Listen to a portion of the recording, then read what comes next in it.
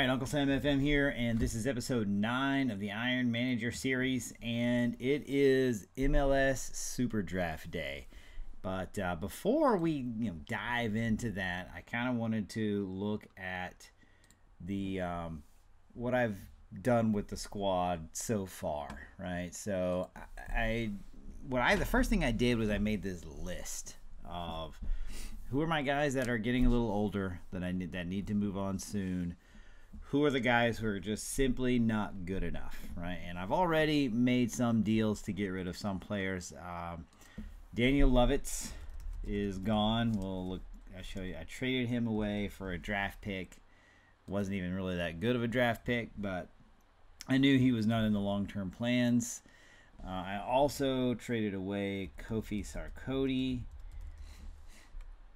And I don't even know how to spell Sarkodie, apparently. There we go. He traded him to St. Louis. Both are, so they're, Sarkodie will play in USL Championship. That's about his level. He's not really an MLS level player. He tried it there with Houston. Just never did work out. And then I also, one guy who I arranged a transfer for, but is actually still on the squad, is Tanner Dietrich.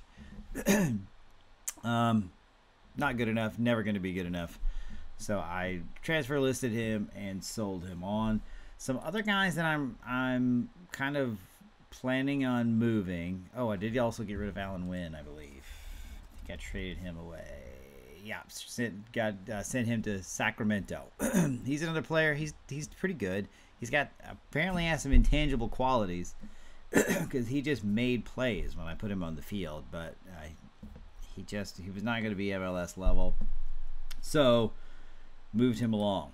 So other guys I'm trying to move. Taylor Washington, if I can't get rid of him, trade him for somebody before the season begins, he is just going to be cut. I might move him down to the 2 squad. Tribbett is another player that I'm looking to move on. Did I might already have. Let's see. I can't remember his first name now. Yeah, I guess I moved him in part of that deal with Alan Wynn. So Tribbett, I moved him along. Baji is another guy I'm not sold is going to be good enough for the team. He's 3-star potential, but I don't know that he's ever going to get there. So I don't know. I may not have listed him yet, but he's a guy that I'll probably try and trade away. He's also 27. That's right about the maximum age that I will have hoped to have been selling players by the time they hit that age. Lancaster is another guy, just not good enough. Problem is nobody wants him. I've listed him, but I probably won't be able to get rid of him. And that should do it for players that are just not good enough. Now, we did the expansion draft, and I was able to bring in 5 players that I'm pretty excited about in the expansion draft. So one is Gideon Zelalem.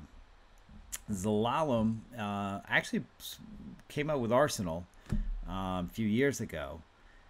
He's still very young, right? He's only 22. He, for whatever reason, didn't pan out at Arsenal. He's also bounced around MLS a little bit, but I think I can help him. I'm going to try and tutor him to get that determination up and hopefully get him to a place where he can contribute. I also brought in a winger, Josh Perez, who is a young player. There he is. Another player, it shows him as the 3 and maybe 4-star potential. I think I can, help him to develop. Mentally, he's got some work to do. So that'll be where we're going to need to concentrate with him. I also brought in Cody Cropper. He's a goalkeeper. Played in England, actually, for a while. He is only 26. I don't think he's ever going to be like a elite keeper, but he's probably going to be better than Joe Willis, and he's kind of a placeholder. I have signed an academy goalkeeper, actually, did they put him on the squad already? But anyway, when the academy keeper joins the team, let's go to transfers. Maybe he's in here. Yeah, Gonzalez. Yeah, he joins in February. He's going to be my long-term guy, I think. But for now, I need somebody that can tend the nets, and Cody Cropper is going to be the best option there. Hassani Dotson is another player he might end up being the best player I get in the expansion draft. Very high determination, pretty good work rate. Vision's a little lacking. We'll get that up. Decisions also, but he's going to be a good fullback option. And then Calvillo, Eric Calvillo, yeah, he's a potential number 10. You can see he's got 4-star potential. He's only 22, so I got a pretty good group of expansion draft players. So that leads me now to my next, I guess, what I'm going to show you kind of my system, I guess. So give me just a second. I'm going to pull up the spreadsheet I use for when I'm assembling my MLS squad. Okay, so this is my my worksheet, and we'll just slide it right here so you can also kind of see the players. This is kind of what I use when it's kind of rudimentary, but for when I'm putting together my MLS team. Let me get my face out of the way. So first of all, one thing you got to remember with MLS, there are 20 senior squad players, and with your senior squad, you want these players, they have to contribute. You can't waste these spots. They count against the salary cap, right? You only can spend so much money. I think it's like 4.24 million, so your per year. So your squad has to be well, your first 20 slots, they better be players that can contribute, right? Players that are playing and that are good. If you're wasting a squad spot, if you're wasting a senior squad spot on a player, then that guy's just eating up salary cap room, and he's wasting it. So what I do is I set up, I have my list of 20. Right, and I look at the guys who have either a DP or a senior contract. These are the guys on the senior squad, and I make sure that they're guys who I feel comfortable with in the league, right? And if not, I don't even put you in this list. So Baji is one that I'm debating on leaving on this or moving. My plan is to move him, but he would at least be somebody that I can pull off the bench if I need to. But he'll be one of the first guys to go. Other than that, what you see, these are the guys who I feel comfortable going into the league with. Now, it could be that if I get somebody better, then I'm going to move them off this list, and they're either going down to the 2 squad or I'm just going to waive them. And down here, 21 through 30, these are players that do not count against the cap. And the SMS players, senior minimum salary. If I don't fill all of these spots, then these senior minimum salary guys are going to fill them, right? So Josh Perez will end up going in here, and he'll start counting against the cap. But before I register, I want to. This gives me just like what I'm looking at, right? So I can fill 1, 2, 3, 4, 5 senior squad spots. Now, I do it this way because if I'm not careful, I'm going to end up with like 25 senior squad players, and you can't do that. You can only have 20. Well, you can, right? But then you have to spread your salary cap thin, or you have to start spending your general allocation money. So I don't really want to do that. So I'm trying to be efficient, right? So that gives me like what I'm looking at. Now on my list down here, I've got Perez. He is somebody that I'm pretty excited about this list down here. These guys I can all put in, and in some cases, the guys on my off-budget roster, which that's 21 through 30, are better than the guys I have on the budget roster. So yeah, I'm pretty, that's good news going as we get ready to go into the draft. So I do have, what did I say, 6 senior contract spots to fill. So that's kind of what I'm looking at as I go into the draft. Now, first thing, let me just pull that out. I have trade offer. I actually have the number 1 spot as a expansion team. They usually get the first 2 spots or ever how many expansion teams there are, they get the first spots in the draft. But I had, as you can tell by the the news here, everybody wants that spot. I don't really know why. I've looked at the players, and there's not any one player who's just whatever out of this world dominant. But I've got half the league offered me trades for that number 1 spot. So I narrowed it down to the 2 offers, because what I've decided is, and we'll look at the trades here. It would just be kind of silly, I think, looking at the draft pool. There's not one player that just jumps out. You know, there's not a future Christian Pulisic in this draft. So it would be foolish of me to not get more than 1 draft pick, right? So, and Houston and Real Salt Lake both came at me with first-round picks, and they offered me general allocation money. So I'm going to take one of those 2 offers. And what I've landed on is the Real Salt Lake, simply because I still get a draft pick this year, and they were offering more general allocation money. So I'm going to accept that pick, which means I'm not going to get the first draft pick. All right. So I'll go ahead and click that. Trade offer accepted. And so that should have gone through. That's the first time I've ever actually accepted an offer for the number 1 pick. I've never done that before, so I don't really know. It'd be something new for me.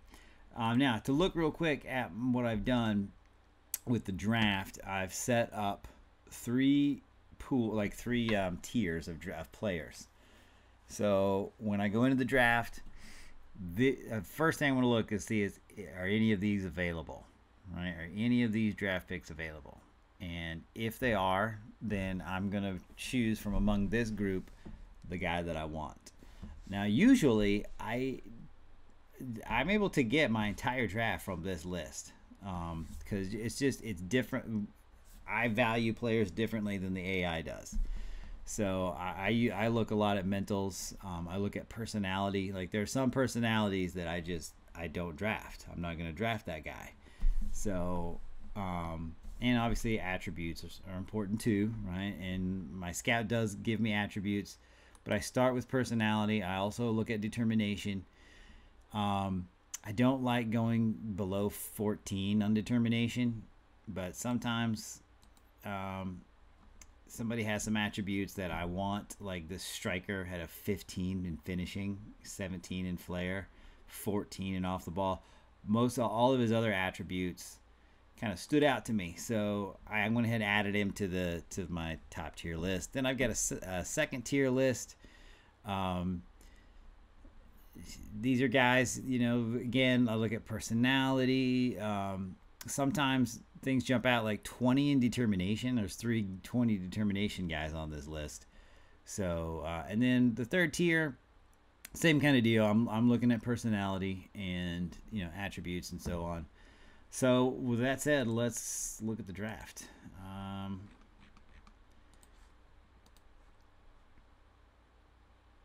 First pick now goes to Real Salt Lake, and they choose Diego Romero. Is he on one of my lists? Okay, he's not on one of my top 3 lists. Steven Jackson. I don't think he was on my list either. So this is what we do. I tell you what, I'm going to pause this and I'll come back on my pick.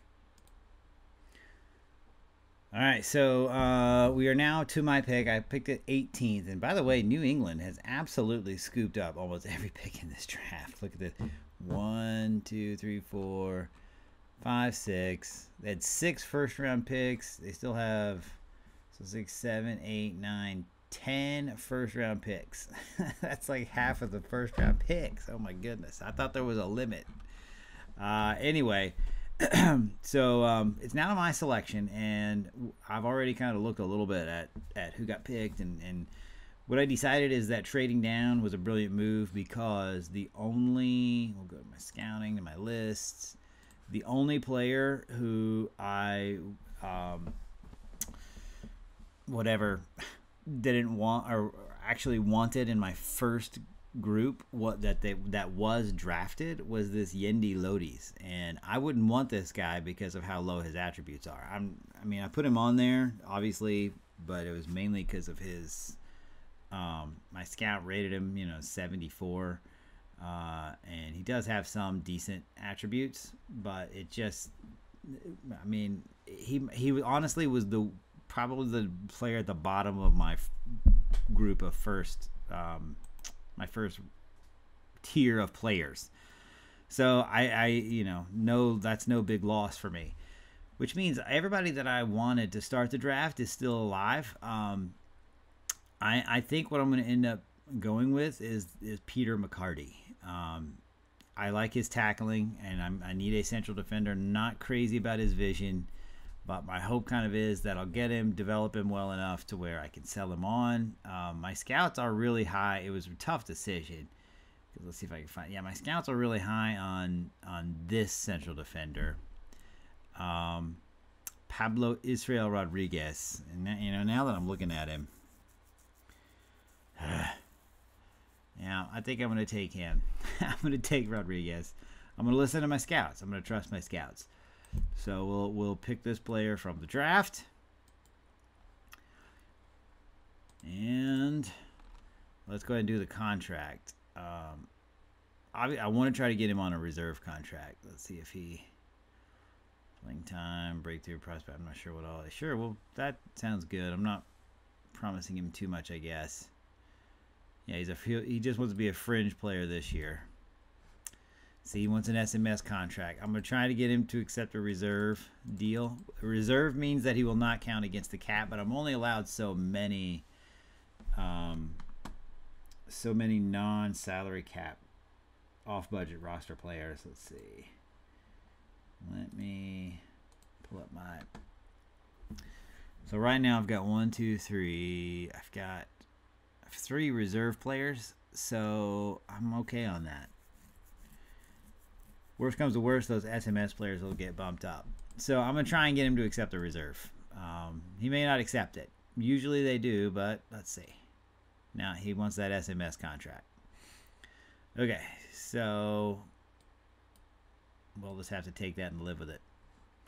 All right. Next pick will be, I got the 31st pick. So I'm going to pause it until it's my pick again.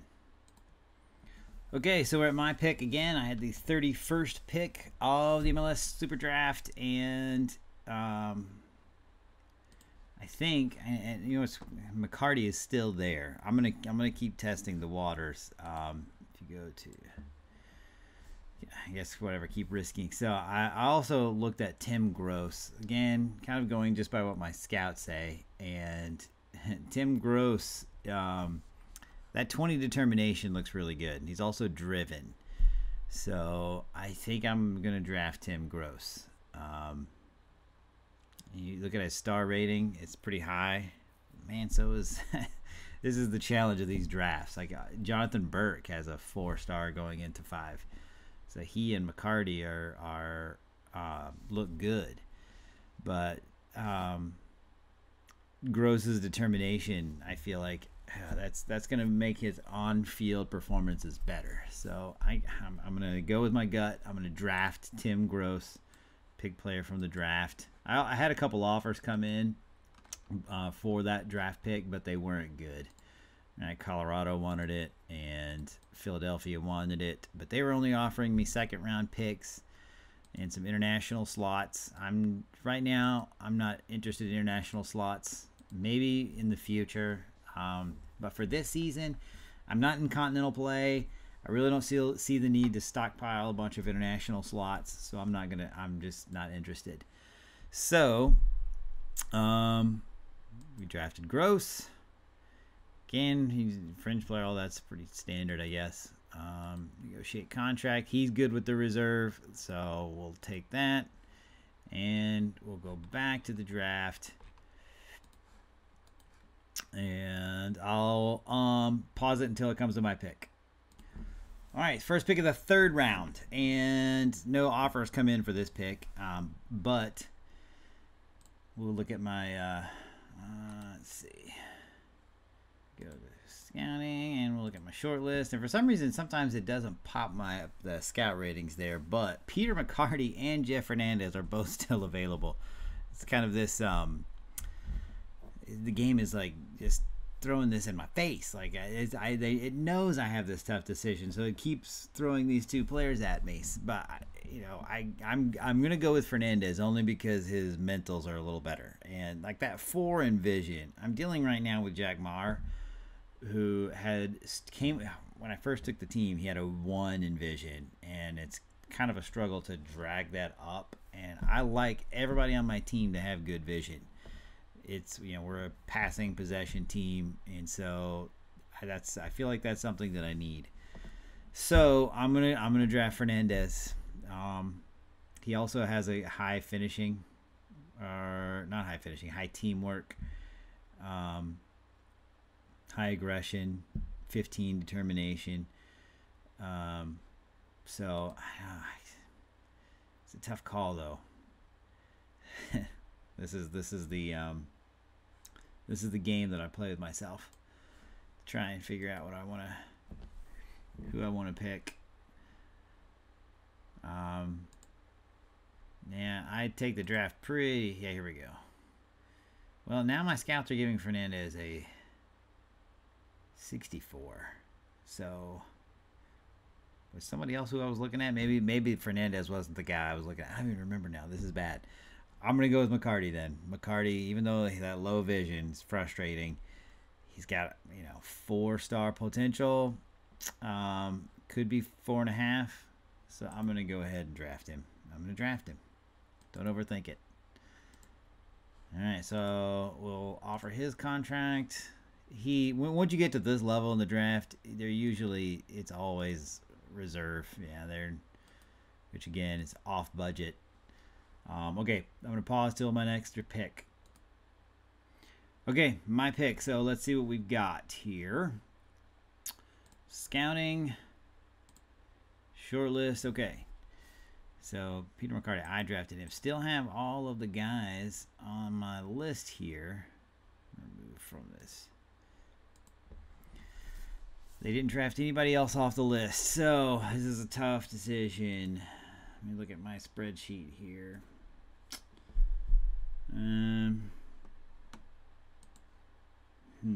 Yeah, I mean, I'm showing that I need fullback would be good, but let me see if it'll go. See if it'll finally pop. No, we're still not doing it. I mean, I don't know why it does that. If you know why the scouting whatever rating doesn't come up, sometimes it'd be great if you could tell me. But Coronado is a guy I'm pretty high on. That 19 determination looks good too. He can play striker, or I can train him to play in the 10. But a 5 vision, that's low. Ugh. This midfielder though, he could play. Looks like he could play the 8 position. Decent work rate. Could be better. Work rate needs to be higher, but it's 16 determination. Yeah, some of these are tough calls. Now I have one more pick, so I'm gonna go ahead and go with the midfielder. Haim. And start negotiations. And he's okay with being an emergency backup, so obviously he's good with being a reserve. So let's just go ahead and skip to my next pick, see what I've got.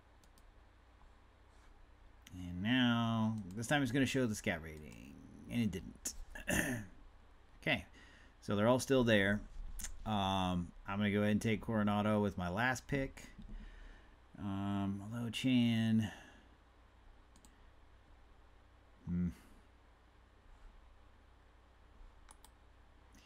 Chan looks good too, and I need a wing back. And I could eventually trade him on the right. Let's see. Decent passing.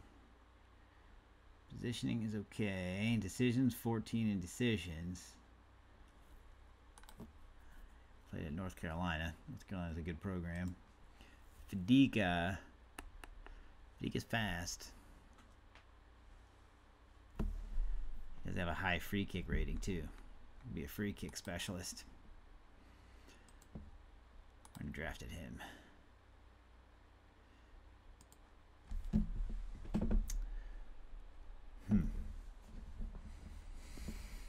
If I don't like that 5 vision.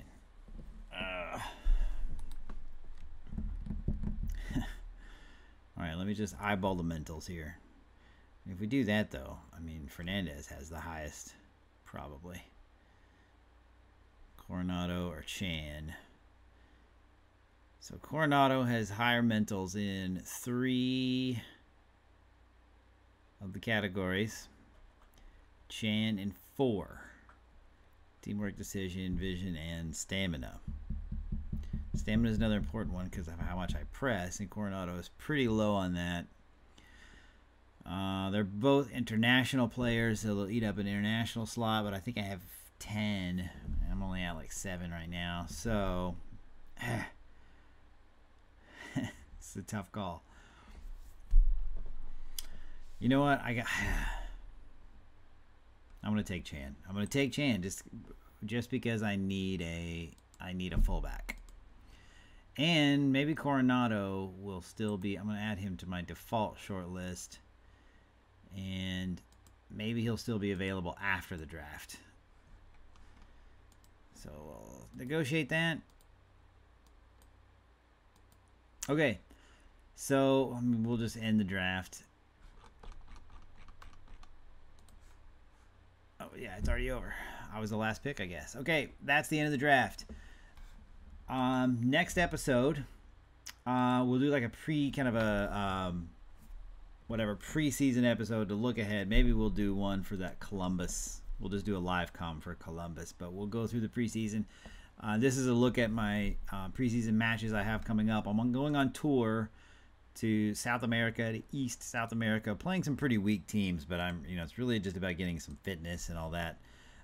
Then we've got the Suncoast Classic preseason tournament where we're playing Copenhagen from, was it Denmark? I think. Pretty sure it's Denmark. Yeah, Denmark. And then Galaxy and Inter Miami. And hopefully we qualify for the championship match of the Suncoast Classic, but it's really just a preseason tournament, so no big deal. A few more friendlies before we begin the season against Columbus. So that'll be where we plan to do our live comm. I'll get to the preseason. We'll look at the squad. I'll show you what I did to sort of put it together. So this is Uncle Sam FM signing off from Iron Manager.